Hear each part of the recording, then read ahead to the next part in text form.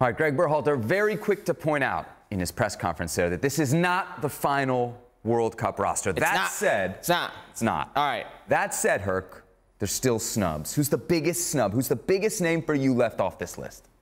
Jordan Pefok. And it seems unfair. Very unfair. Why do you say unfair?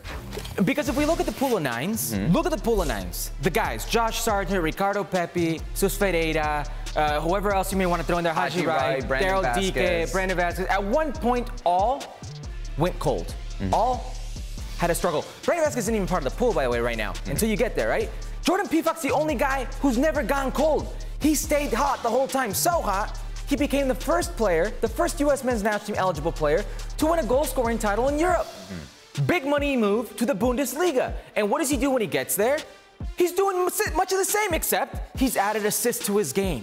He's much more of a facilitator. A player that, based on merit, should have never left any national team call-up.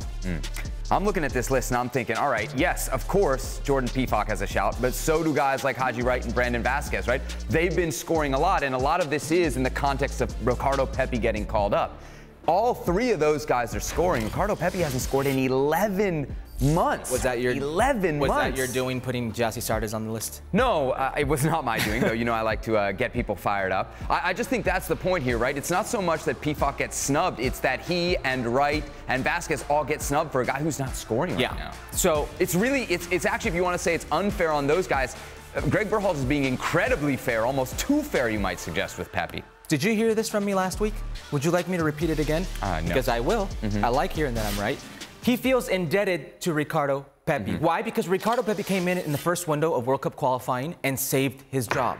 Okay, in 45 minutes, Ricardo Pepi changed the Honduras game in Honduras. A foot, if you will, in all 4 goals. And after that, what he did for the U.S. men's national team, he scored 3 goals and also assisted. He was facilitating. He was there for Greg Berhalter in one of the worst times. And also, Greg Berhalter, in some way, must feel responsible for the influence he had on Ricardo Pepi going to FC Augsburg, which was a mistake. And since then, it could be a mistake that may cost him a World Cup. So he will afford Ricardo Pepi every single option, exhaust every option to not make the team. As he said, they believe in Ricardo Pepi, he will give him that chance. Whether we think it's fair or not, that's the reality of what Greg Berhalter is going to do. Thanks so much for watching ESPN on YouTube. And for more sports highlights and analysis, be sure to download the ESPN app. And for premium content and live streaming, subscribe to ESPN+.